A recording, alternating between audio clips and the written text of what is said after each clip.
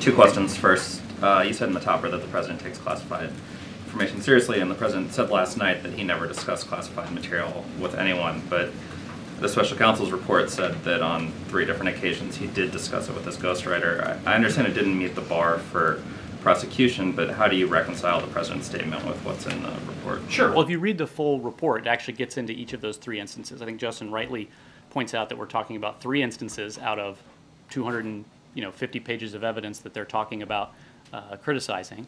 I think it's important to look at those 3 examples. 2 of them are his own notes to himself in his personal diary that he was reading about to his ghostwriter for his memoir, for a memoir about his life after his son Beau died.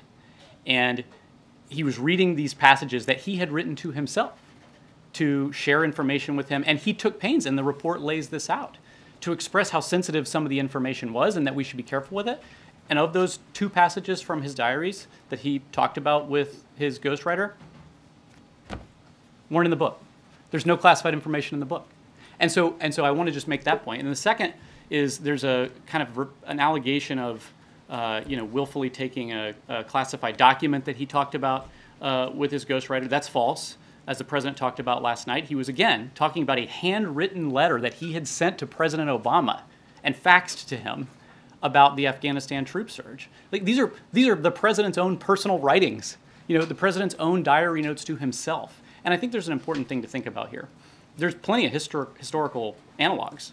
The most notable of which is Ronald Reagan, President Reagan, whose diaries very famously became a subject of a lot of attention in the country. And the Justice Department knew that President Reagan's diaries had classified information in them. Knew it at the time. He took those diaries home. He read those diaries to people. He shared the actual physical copy of the diaries, which the special counsel report talks about. Joe Biden never even gave custody of his notebooks to anybody, and they never even asked for those diaries back, and they never launched an investigation. And why is that? It's because historically, going back to the beginning of the country, presidents keep diaries. We should want our presidents to be thoughtful and deliberative about the decisions that they make on the most consequential issues of our time. And we have entrusted presidents to be safekeepers of this information, and we have expressed great gratitude, including many of you in the press, when presidents share through books and other things insights into their thinking and decision making and historical context. And so I think it's lost in the shuffle of all this that the president did what all of his predecessors had done, which was take notes for himself, keep a diary of his own daily life so that he could think back on these big moments of the time.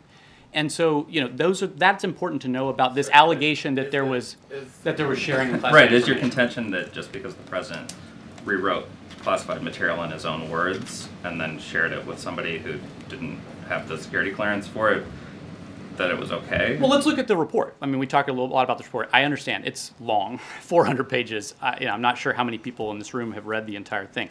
Page 3, which I think is what everybody's asking about and understandably says, quote, Mr. Biden shared information, including some classified information, with his ghostwriter, right? But if you go to page 248, the report says, quote, we conclude that the evidence does not establish that Mr. Biden willfully disclosed national defense information to his writing assistant. That's in the report. That's the conclusion that was made based on the evidence. And there's something else I want to add about this because we've gone back and forth.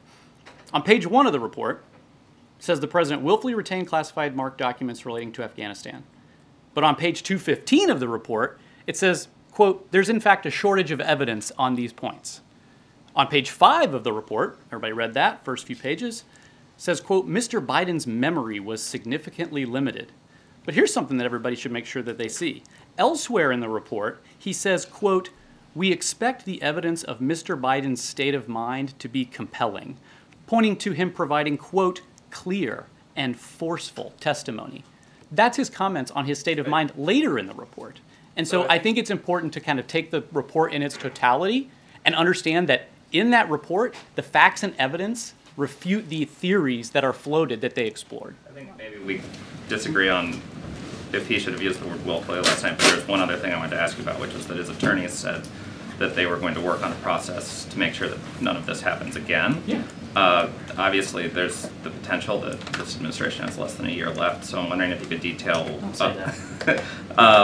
what the timeline is on that, what you guys are considering for that type of process. Yeah, it's a great question. I think that something that this issue a year ago brought to light is that this is a, unfortunately, very common occurrence in our country. The National Archives has talked about how 80 different libraries and collections just in the last decade or so have called and said, oh, we found classified documents in these papers. And they have a process that you're supposed to turn those back in. But then, you know, we had the issue with President Biden. Immediately after that, we had the issue with Vice President Pence. And I think it's important to understand that this is a common occurrence, and the president thinks that we should fix it. Like, he gave all these documents back. He knew he did not, that these governments should be in possession, that the government should be in possession of these documents. And so what we're going to do is the president's going to appoint a task force to review how transitions look at classified material to ensure that there are better processes in place so that when, you know, staffs around the building are rushedly packing up boxes to try to get out during a transition as quickly as possible, at the same time and up until the very moment that, you know, they're still governing and doing matters of state, you know, they're going to try to make recommendations that that can be fixed, and he's going to appoint a senior government leader to do that. We'll have more on that soon. In 2017 that he had classified material downstairs. He boasted about it.